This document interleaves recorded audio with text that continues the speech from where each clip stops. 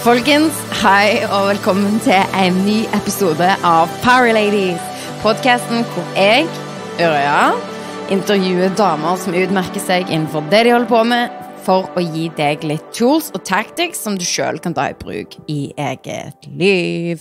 Denne episoden bitte litt annerledes. Det faktisk min aller første live podcast. Jeg må si, jeg var egentlig ganske nervøs og bekymret for hvordan det skulle gå, men det gikk superfint, fordi hun jeg intervjuet snakket som en foss i de 30 minuttene som vi hadde på scenen. Så det var jo egentlig litt flaks. Etter dette intervjuet så har jeg blitt litt mer komfortabel med å gjøre ting live, så det nice. Intervjuet med Silicon Valley Queen Ruzwana Bashir, og ble gjort på Future Talks-konferansen i Oslo rett etter sommeren, hvor blant annet jeg snakket på samme scene som Prince Yrja og skaperen bak den anerkjente HBO-TV-serien, ja, Westworld. Pretty crazy, ja. Og så det var altså en internasjonal konferanse hvor det ble diskutert fremtidstrender og problemstillinger. Så alt var jo selvfølgelig på engelsk, inkludert denne praten her. Så det kanskje litt uvant, men ja, da kan du forberede deg litt på fremtiden, fordi målet mitt jo på et eller annet tidspunkt. Jeg kan ikke si når, men det blir nok en stund til å intervjue folk på engelsk. Alright, så dagens gjest, Ruzwana.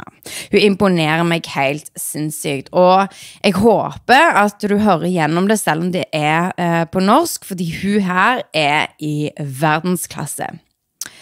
Fullt navn, Ruzwana Bashir, som jeg nevnte, Silicon Valley Queen, og hun har også blitt kåret til en av Fortune's most powerful women og Fast Company's 100 most creative people.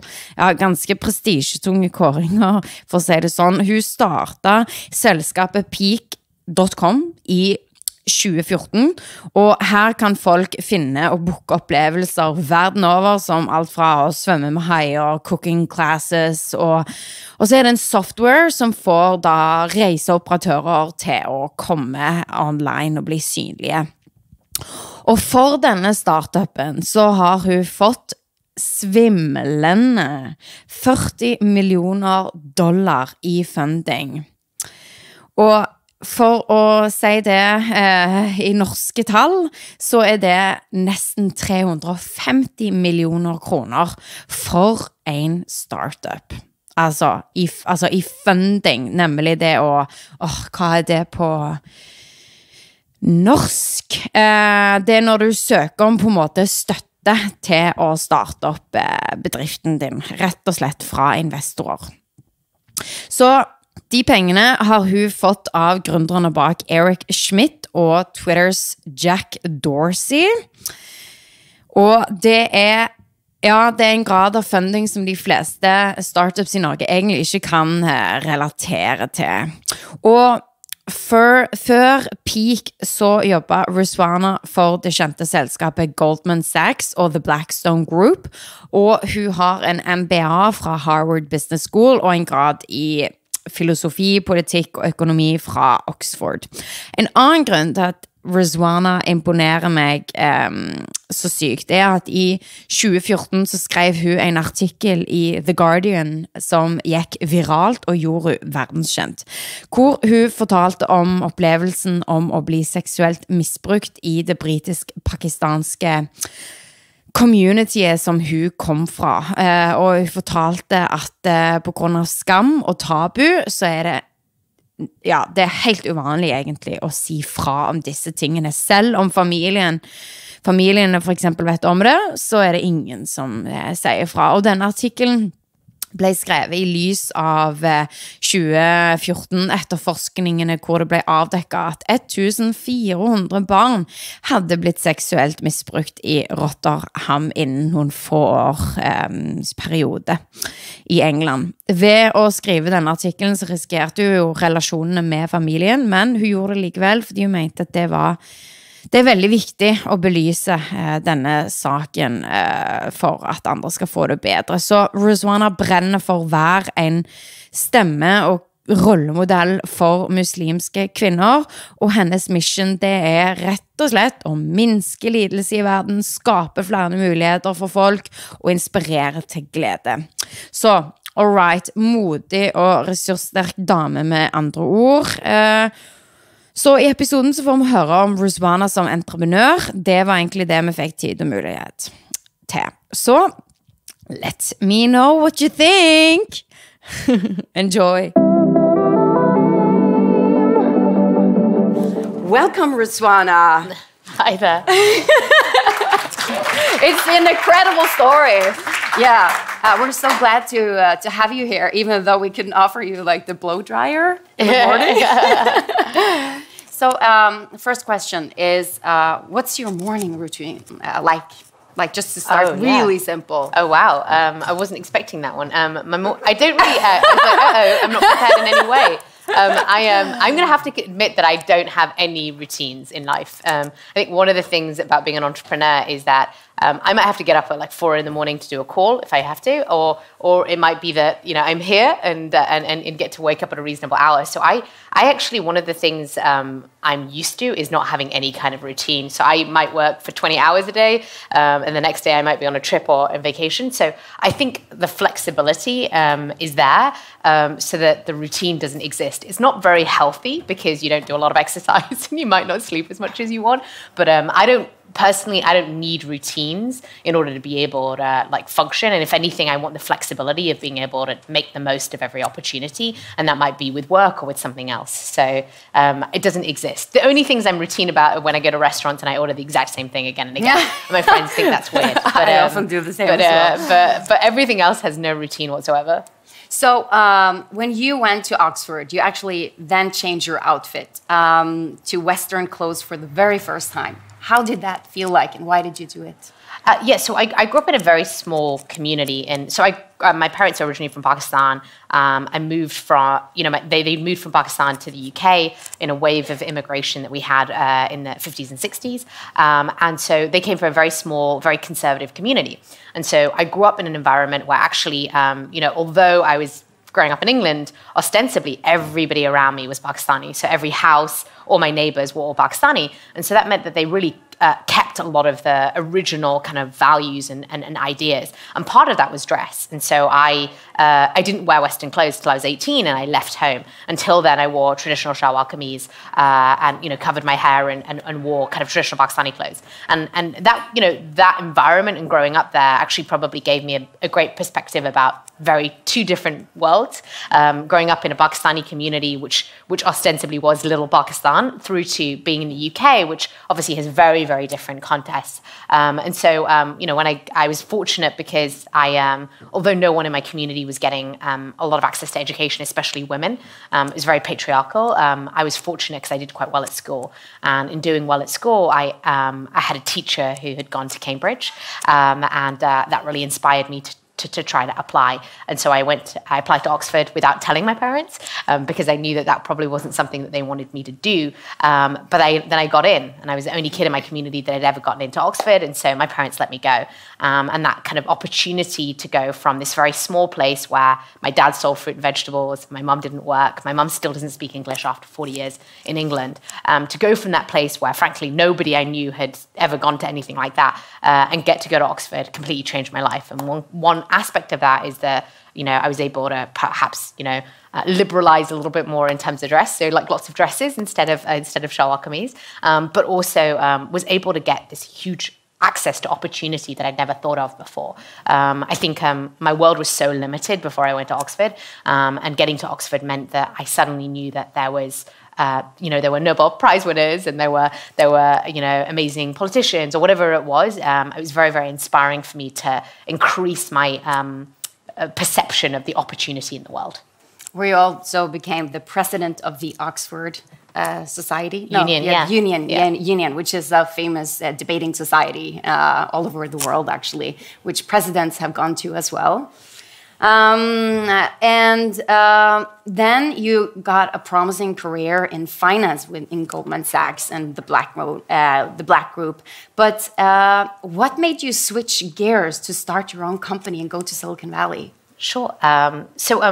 I kind of, coming from a slightly different background, it meant that I felt the need to tick a lot of boxes. And so kind of needed to show people that I was smart and I could do that, could do a good job. And so I went in a very traditional career format, so investment banking and then private equity. And that was great in the sense that it gave me a lot of skills that I felt were very important to build my own business. I always knew I wanted to be an entrepreneur. But it was not so good in the sense that I didn't feel like I was creating value. So there's a lot of value capture because you're able to buy companies and change them around, but there's not the feeling of creating. And so for me, that was not compelling and interesting. So I basically moved to America to go to Harvard Business School and started to get really interested in entrepreneurship. And so I ended up being fortunate enough to work in a couple of startups in New York, got the bug around Silicon Valley and decided to move with one suitcase to Silicon Valley with an idea I had to start hopefully building a company. And it's thankfully worked out quite well, but it was a bit of a risky idea. Yeah, so how did the idea come about? Like how did Peak start it? Yeah, so I went to Istanbul for a weekend with some friends, and I basically spent 20 hours planning the trip. And that was not, although it was fun to know that you were going to have this great experience, I was only there for 3 days, and so that 20-hour commitment felt like a bit much. And so, I was researching great things to do and trying to figure out who would be a great experience to have it with, finding the guides and the experiences. And I just didn't understand why it wasn't something I could just go online and easily book. What I recognized as I started digging into it, it was clear that a lot of the businesses in this space, it's about a $150 billion market globally, really hadn't come online.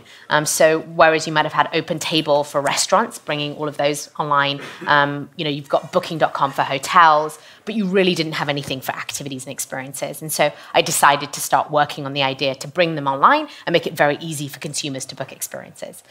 It also resonated with me personally, and I think we're in a generation which has really changed our outlook and how we want to spend our time. There was an era, where we all bought cars and houses, and a lot of the products that we bought defined our identity. Today, I think we're a very different kind of society, especially millennials, who want to spend their time doing experiences, things that help them create, help them get inspired, help them actually, learn new things. And so what was really powerful for me is we think about connecting the world through experiences. So how do we ensure that when people go to a new country or a new place, they can really interact with it and have an opportunity to build empathy by learning about a new culture, through to just having a great experience with their friends or family and those connections. So what was really exciting for me was to see, okay, this is a huge market. It's not got any big players yet. Let's bring it online, but let's also do, for me, a job that's very fulfilling because we get to inspire joy and happiness for people. So clearly you're not a white male. Not last time I checked. Yeah. So what are some of the challenges you've been facing in Silicon Valley as a female minority tech entrepreneur? Yeah, I think the Valley does get a little bit more flack than most areas for having not having a great representation of women, and I think unfortunately that is the case. I think a lot of other industries have that problem too. I think a lot of the problems actually stem from funding.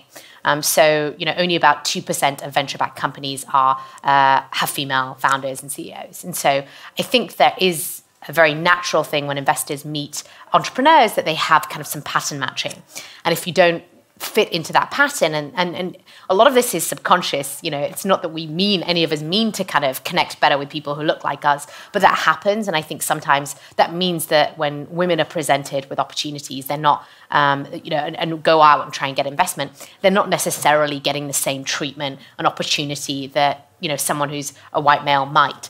I think that it is getting better. I think we've had some moments in entrepreneurship where people recognize that and are trying to change some of that.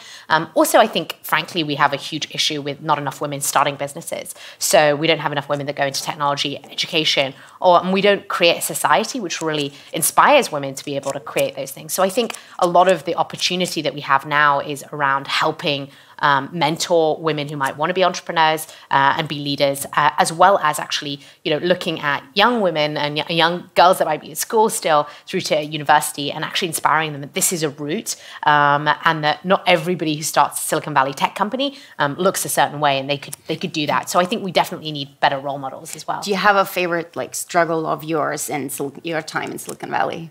Not a favorite, because the struggles have never been that fun. One you like to tell or something. Yeah. No, I mean, I think that in the end, there's probably the nature of startups is that it's a roller coaster. So I think before we started, you said, "Oh, well, what's it been like to spend $40 million? Have all that money." Well, it turns out you don't get it like that, right? You get it in these small batches, and there's this constant fear of survival because you're like, "Well, I've got all these people that are working for me, and they're relying on us being able to build this, multi-billion-dollar, world-changing company, and we might not be able to pay the bills in 3 months." So I think a lot of the challenges actually come from things like funding, which because everything else is a little bit more in your control. And I think as entrepreneurs, we found product market fit. So today we have hundreds of millions of dollars of bookings through our platform for activities. We work with thousands of businesses. We serve millions of customers. And so actually the product really works. People love that. But being able to translate that into ensuring that investors or other partners want to work with you is harder. So, we now work with Yelp. We've got a partnership with Reserve with Google, which will allow you to be able to search for activities on Yelp and Google and be able to book them through Peak. So those kind of things, I think, all have been probably the biggest challenges, have been able to persuade people that you're credible, both to provide access to resources, but also get these partnerships so that you can get access to wider distribution. So I think those have been the biggest challenges. And then more generally, it's just about building a team. This is my first startup, so I didn't necessarily know how to do a lot of things, and frankly, you just make a lot of mistakes, and you have to be comfortable with that. And I think, especially as the CEO, the phases of the company are so different when you've got 15 people through to having a much larger team and having to kind of scale yourself up. So that has been both challenging and fun, actually. Do you have any favorite advice for female founders? Do you have any advice? Yeah, absolutely. I mean, I think the biggest thing I'd say is before you even become female founders, it's about taking risks. So I think one thing that's been important for me in my career is being willing to take risks that might not pay off. And I think, famously, there's other people that say that. Eric Schmidt's one of my investors, and the big story at Google was always, it's a rocket ship, get on, don't care about the position. And I think that is very true. And I think being willing to take risks in your career that might not pay off and frankly, that you don't feel you're ready for, are very important. I think one of the big disconnects we have with men and women often is that women are not as willing to put themselves forward for things that they don't feel they're already prepared for.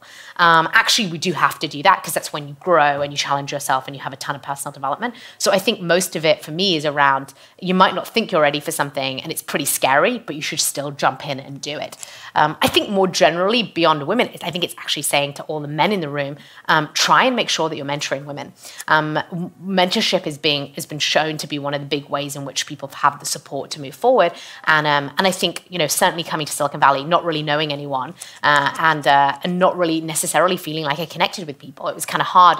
You've got a different accent, you look different, and it was hard to connect with people. And I think that was, I've never really had necessarily mentors. And it would have been really amazing to have that and have people to look to for advice. And I think that comes from women and men, actually, because, frankly, there aren't enough women in senior leadership positions. So we actually need men to step up. And that leadership takes a few things. It's more than just, often, you'll have men go out for drinks in the evening and perhaps women in a group might not be included, especially now that we've had some things come out with, Me Too and other things. People are a little bit more cautious.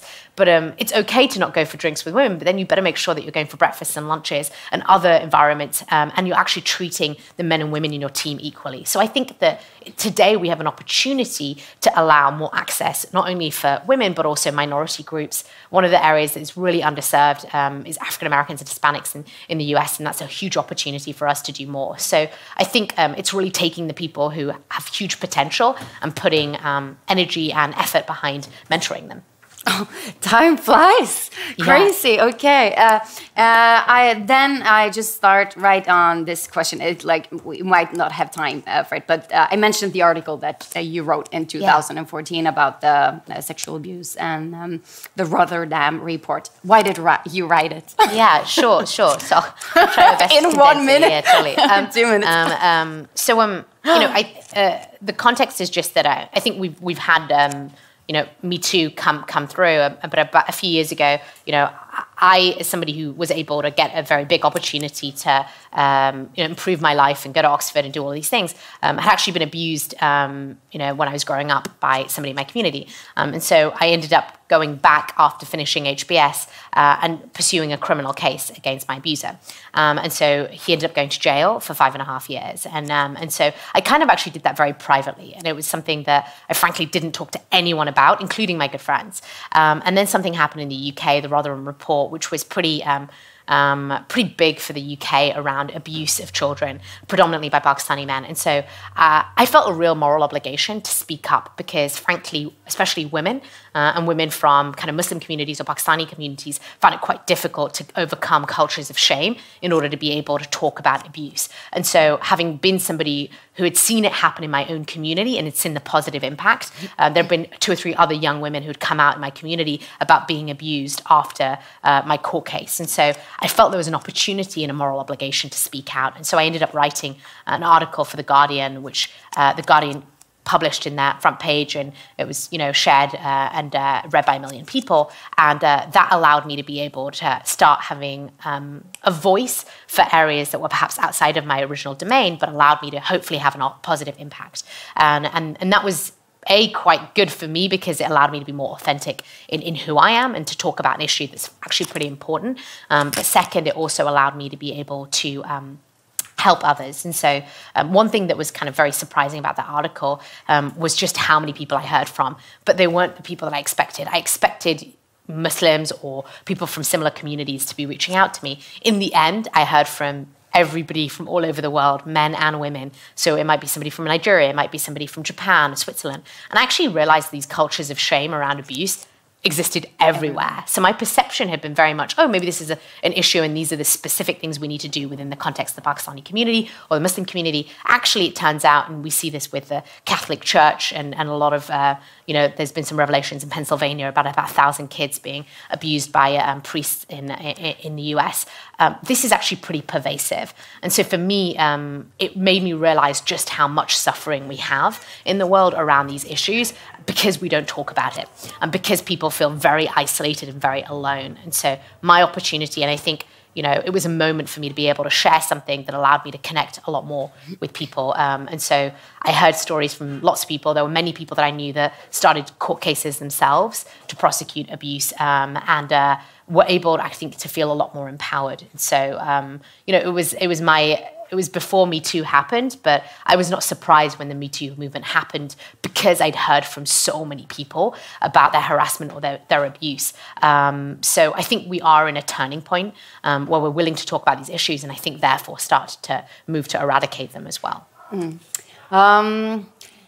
We got some more minutes for questions, but one last question from me. Like, why did you say yes to go to this trip to Svalbard? Well, I do activities as my job. And so the idea of going on an Arctic adventure and getting to see polar bears, I felt was both, probably helping my work whilst also being an incredible adventure and fun to have. Yeah. Also, I think that, I very much agree with Yrja that you have to have cross-disciplinary approaches to tackle the problems of the day. I think when you are an entrepreneur or working in technology, it can be very easy to just focus on what you're doing. But we all have an obligation to make the world better, right? Ultimately, I think we've been very lucky to any of us to be in this room. I certainly feel incredibly fortunate to have the journey that I've had. And so part of that journey is being able to give back to others. And so I do think there are some really big challenging problems that we can all contribute to. And I'm excited to be able to do that over the next few days. Great, thank you. Do we have any questions from the audience?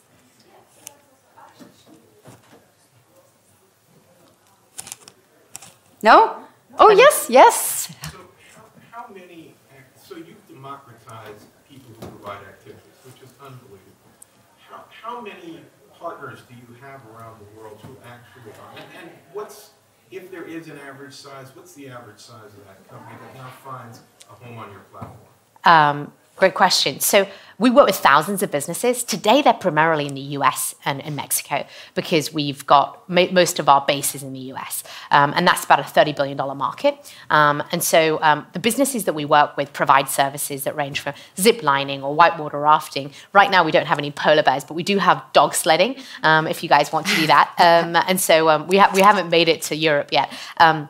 Most of the businesses are actually very small. They do a few $100,000 to a few $1 million of bookings. And they're typically really entrepreneurs. And one of the things that we've seen is that especially these kind of segments, people aren't very sophisticated with technology. And so a lot of them hadn't made the move online because frankly, it was so intimidating, right? So I might have had a family business where for 50 years, we've been the best people to provide hot air balloon rides in the area that we're in. But I don't know how I do online booking or how I find customers who are all now coming to mobile phones and looking for things. And so a lot of what we've been doing is empowering those businesses by providing all the technology back end.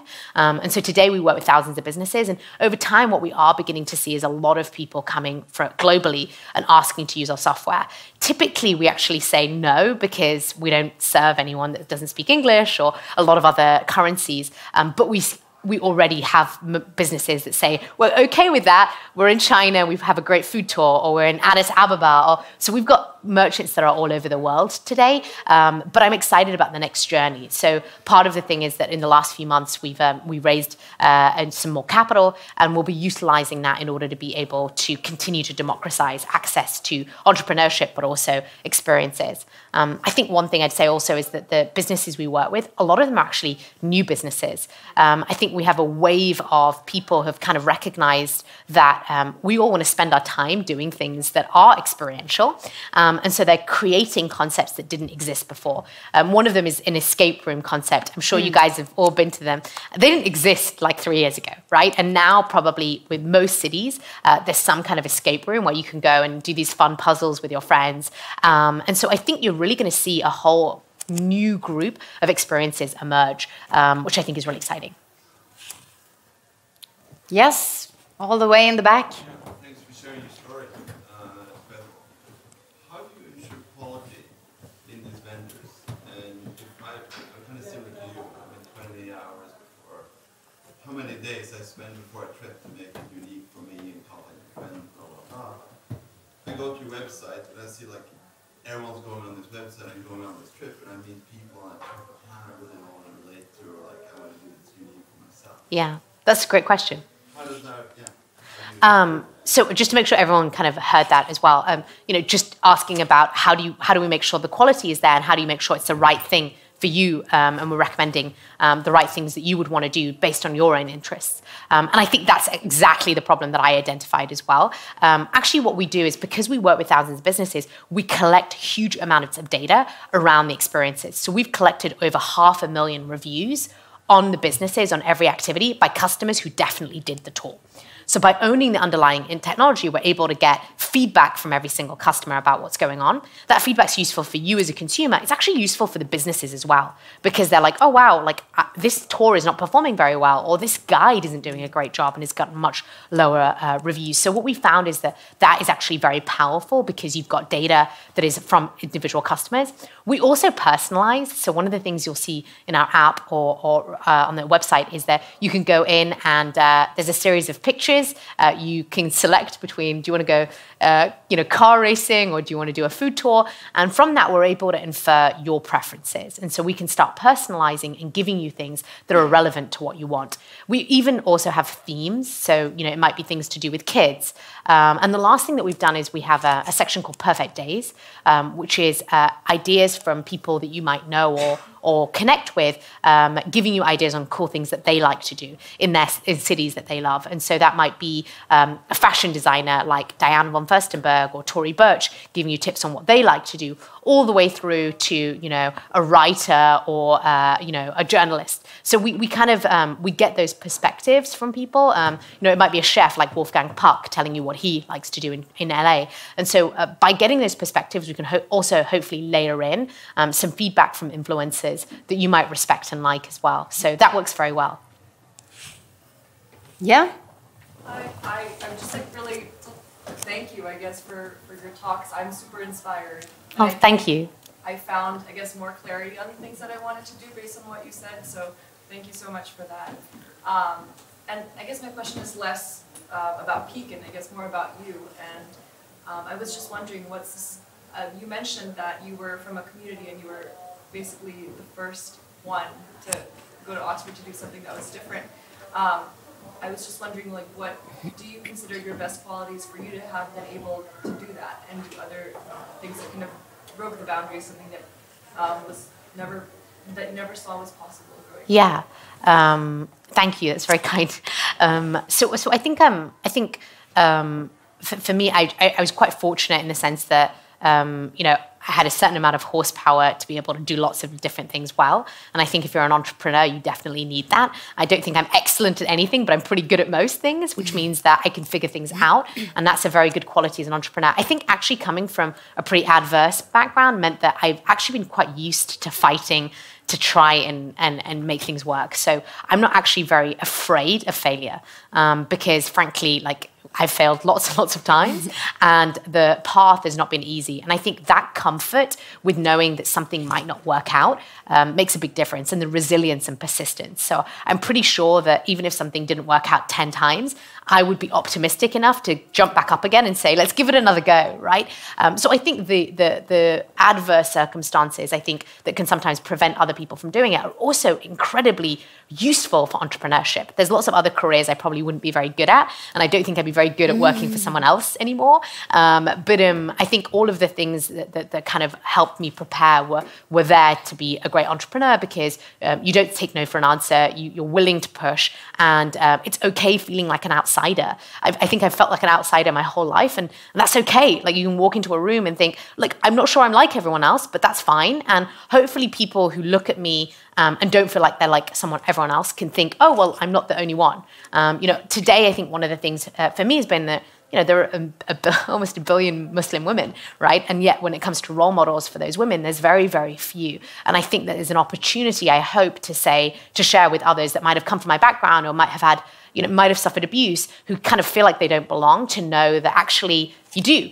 And there's lots of different faces and backgrounds that can allow you to be successful and have impact. So I definitely feel an obligation to help everybody else feel that way, whatever you look like or whatever background you've had. Have you had any role models? Yeah, I mean, this is potentially quite cheesy, but I think Oprah Winfrey is amazing. I think that for me, her story was really inspiring because she came from a pretty adverse scenario. She didn't necessarily fit in. And I think she carved out a path for herself, which was really about authenticity and her being herself. And I think as you look today, I think one of the impacts she's been able to have is encourage other people to be much more authentic, whilst also having a very positive impact on her own community. So she's somebody, actually, it's funny because when I was at Harvard Business School, we genuinely had a case study on her. And I was like, great, 7 pages of just why Oprah Winfrey is amazing. And so I think someone like that is very, very inspiring, all the way through to, I guess, traditional business leaders who are awesome. And perhaps, the Buddha and others who have been very thoughtful and inspiring in what they do for us in terms of philosophical approaches. Okay, we have 1 minute left. Like, what drives you? What's your mission? Like, where are you in 10 years, for example? So my mission, I think, is to decrease suffering, to increase opportunity, and to inspire joy. So those are the big things for me that are really important. And so I think when I look at myself in 10 years, I hope that we've inspired a lot of joy with Peak. Whenever we look at the millions of bookings, we're kind of like, well, I think on average, there must be at least 1 smile per experience. So I try to think about millions of smiles that we can give people. And then I think in terms of decreasing suffering and increasing opportunity, I've been very fortunate. Given where I was at, there were not a lot of opportunities. I really feel an obligation to help others increase their opportunity. So I think I'll be doing more things around that, both in terms of Peak, but also other work that I might do in terms of activism and other things. So that's my mission, and I'm really excited to continue doing it. Hopefully not just for 10 years, but for as long as I live, and hopefully we're in the age of potentially living a lot longer than others have. Great. Okay, you're extremely inspiring and you're extremely courageous. Like that's courage is your personality summed up. Okay, thank you for sharing your story and thank you for coming. Thanks so much, guys. Ok, wow, for en dame, og ikke minst så sykt velformulert. Tusen takk for at du hørte på denne episoden, og om du likte den, del gjerne med noen andre, eller legg igjen en review, det hadde made my day. Og Ruzwana kan du følge på sosiale medier, og det kan du med Peak også, og jeg ønsker deg en fantastisk dag videre, og jeg håper du ble inspirert. Vi høres neste episode.